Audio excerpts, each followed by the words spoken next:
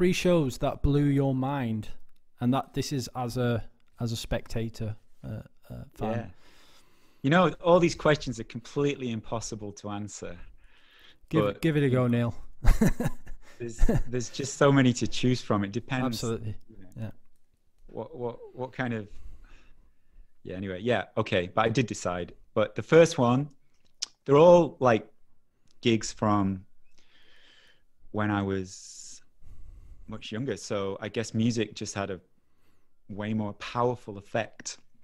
I guess in your teens and early 20s, it's just this massive, huge, powerful thing. The first one is Lungfish. Yeah. The Discord Records band, and I'm a great fan of that band. I think they're amazing. I love their repetition and like their cosmic lyrics and their presentation and everything. It's amazing. But yeah, when I was 18, me and friends from college, we organized a gig for them in Preston. So it was the first gig that I'd ever put on, and it was Lungfish. So this is definitely one of those, big, memorable, unforgettable, life-changing gigs. Because not only was I seeing this amazing band, they were on tour with Circus Lupus as well, another Discord band. They were on tour together.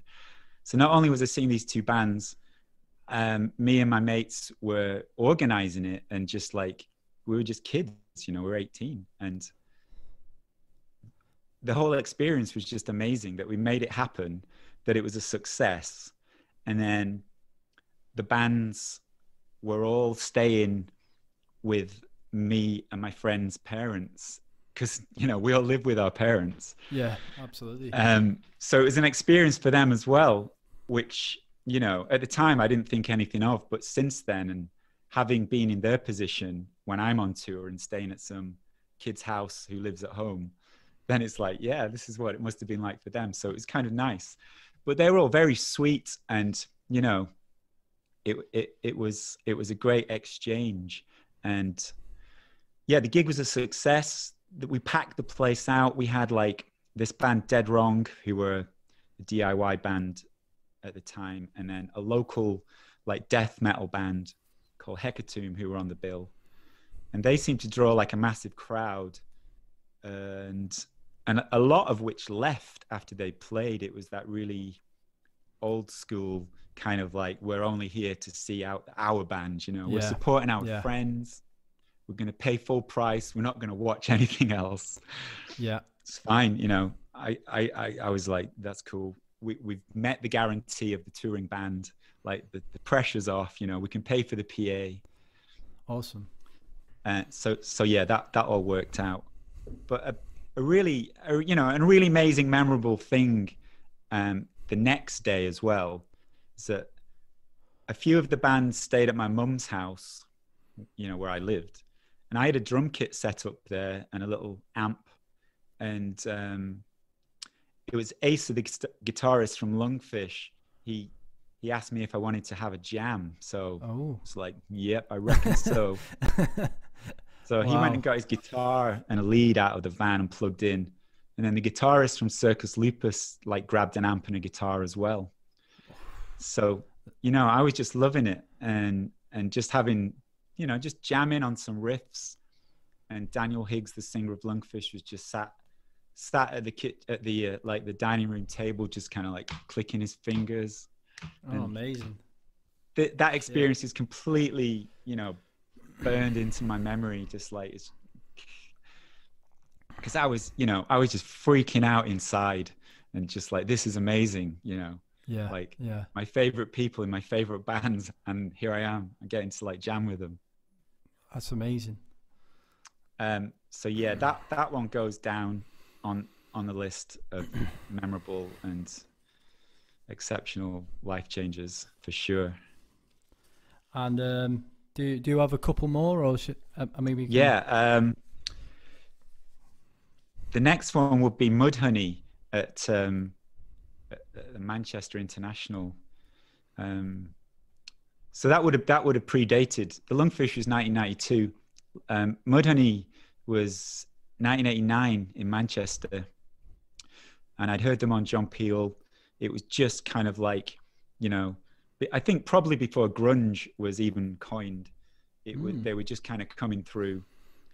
You know, Sub Pop was still like a really cool underground label, and yeah, we found out about the gig probably reading The Enemy or something, or Sounds maybe, probably Sounds, and yeah, a group, me and 3 others, a group of mates from school, all like 15 years old, just took the train over to Manchester.